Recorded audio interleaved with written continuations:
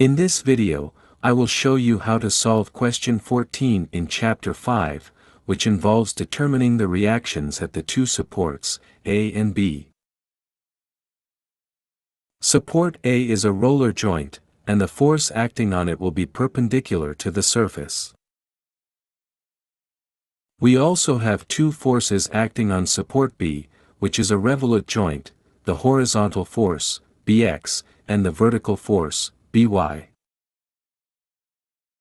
Our goal is to represent these forces using a single force, which will be equivalent to the area of a rectangle. The width of the rectangle is the total length of the beam. Considering this triangle, this length is equal to the square root of 3 squared plus this length squared, 4 squared, which is equal to 5. This force is 800 times 5, which is 4,000. Next, we take the moment around point B, setting the clockwise direction as negative and the counterclockwise direction as positive.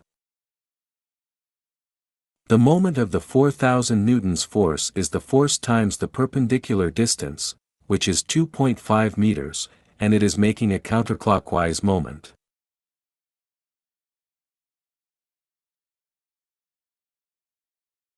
The moment of force A is the perpendicular distance, 3, times the force A, and it is making a clockwise moment.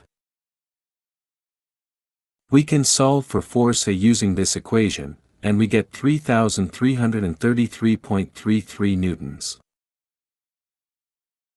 Now, we need to project the 4,000 newtons force into its horizontal and vertical components. Assuming this angle to be angle theta, this angle also will be theta.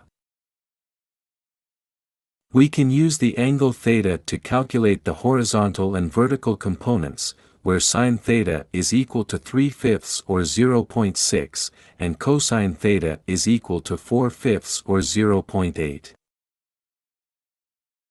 The horizontal component is 4,000 times sine theta, which is 2,400 newtons, and the vertical component is 4,000 times cosine theta, which is 3,200 newtons. Using the equilibrium equations, we can solve for the reactions at supports A and B. The equilibrium in the x direction gives us Bx equals 2,400 newtons. The vertical force at support B is By plus A, minus 3,200 is equal to 0, so we can solve for By and get minus 133.33 newtons.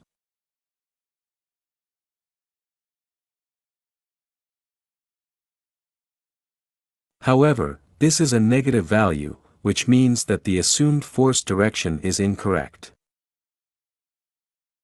The correct direction is downward, so we get By equals 133.33 newtons downward. Thank you for watching this video, and don't hesitate to ask any questions in the comments. Please subscribe to us, and share this content with your friends.